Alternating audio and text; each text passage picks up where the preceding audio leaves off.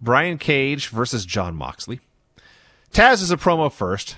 He heard Moxley chirping some propaganda bullshit about how the machine's not 100%. While you were quarantining with your wifey, this guy was working a full schedule, training his ass off. Come on out here, Moxley. Full schedule. One match a week? Yeah. Yeah, Buddy would have laughed at that one. Come on out here and bring that AEW title. So Moxley comes out. Oh, I've missed this guy. He's such an awesome champion. So the match starts, and Jon Moxley does just what he promised he was going to do. He attacks the bicep. Now, here's the thing. Cage has recovered from his surgery. He was cleared to compete. He has been winning matches since. This bicep is not 0%. So when Moxley grabs him with an armbar, Cage just kind of sneers at him like he's been through worse. He picks him up, he curls him with the bicep, and then throws him over his head. But Moxley was right. He never said the arm was 0%. He said not 100%. And he stuck to his game plan. And he went through arm bars and kimuras and hammer locks and wrist locks, arm and shoulder targeting over and over again. And the more he worked it over, the more Cage started to be in pain. Are you telling me he softened it up? He softened it up. Wow. He has a long-term game plan. What happened at the beginning of the match affected what happened in the middle of the match, which led to what happened at the end of the match. This is called telling a story. So, for the most part, while Cage's arm still hurts, he's a machine. He's destroying Moxley, throwing him on a guardrail that's leaning against the ring, suplexing him onto a chair. Now, I did love this match. There was one point near the end where Cage gets whipped into the corner, and he tries to do the shoulder to the post spot, and it's so horrible that I am yanked out of the match. So I will admit, that was bad. But they kept on going, and everything after that was great. Moxley tried a paradigm shift, and as promised, Cage is swole. He couldn't get the move. But he's tried it again a few seconds later. He got it, but Cage is swole. Moxley couldn't get all of it, and Cage kicked at it too. So Mox went back to plan A, which is tear this man's arm in half. Tear his biceps in half is what he said. He tried a Kimura, cross-arm breaker, something like the label lock. They're rolling around on the mat, transitioning to different holds for like 2 minutes. Taz can see this. Taz is no dummy. Taz can see where this is going. Taz has an investment to protect. If Brian Cage's arm is torn in half, if he goes back on the shelf, Taz is not making money. Taz grabs his orange towel. He throws it into the ring. And the announcers make it very clear he has saved his man several months of rehab. So the match is over. Moxley has won. He's beaten the machine. He's still the AEW World Champion. But Cage, of course, also has his belt, the FTW belt. He levels Moxley with a belt, goes in to attack him some more when the lights go out.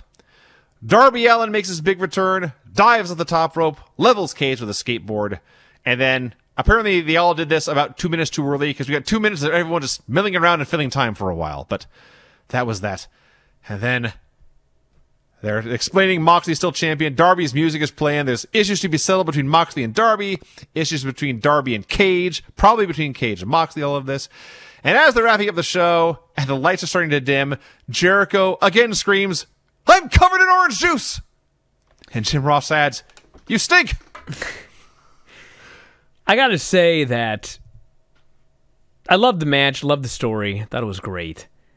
Last week I did question, why the fuck did they give Taz the FTW, or why did Taz give Brian Cage the FTW title before this match? And I stand by that 100%. And they can still do this, what I'm about to say. But you also could have introduced the title by doing this. And that is, Brian Cage never quit. He never gave up. That is true. And Taz ended up throwing in the towel. Taz is the one that ended the match, not Brian Cage. And there's a very easy promo to cut here about how this is why I am giving this man the FTW title. Dude, now that I'm thinking about it, that would have made so much more sense. He got stuck in this move, and his mindset was, fuck it. You obviously can't say that on TV, but that was his mindset. Fuck it. Fuck the world. Fuck this arm. I'm not quitting. I will lie here in this hold until you tear my arm off, and then I will kill you. I will drill claw you with my other arm. That's why I'm gifting him this title. The toughest motherfucker I ever saw. There's that. Easiest promo. There's not just that, but Taz is the one who threw in the towel. So there's a reason for Cage to be mad at Taz, and then, therefore, a reason for Taz to try to redeem himself in Cage's eyes by gifting him with a belt. That would all make so much more sense than what they're doing. All of this. Well, I mean, you could still do the promo. I mean, you could still have Taz just come out and say, you know, I gave this guy this belt. Some of you didn't know why. Now you know. This guy never gave up. He never quit. F the arm. F the bicep. F you. I'll never quit. That's why he's the FTW champion. It's an easy story. But anyway, thought the match was really good. Great story. I mean, this is what you want in a world title match. And Moxley's the champion. It's not even a negative of the match, and it's not a negative of any of the actual performers that worked on the show. It's the performers in the crowd. And I don't even know if it was just miking or what, but this crowd was more dead than any Dynamite crowd that we've heard in months. I don't know why. I don't know if it was they were tired. Maybe it was really hot. Maybe they had the masks on and they weren't used to being so hot outside with the mask. I don't know what it was, but they were not as wild and crazy. It was not the usual AEW vibe. And I thought it hurt certain things on this show, like especially the Darby return. Like the Darby return, like obviously you can't have a crowd. If you had a crowd, they would have gone batshit crazy for this guy. But even like, you know, the wrestlers in the crowd, it was like he showed up and they like clapped and he did his spot and they cheered, but it was missing something. And, you know, it's not their fault. It's not AEW's fault. What can you do? You're in the middle of a pandemic. But it was noticeable that the crowd was less excited for this show than for many, many shows. Like any show I can remember since they started putting people in there. It was weird. But there you go.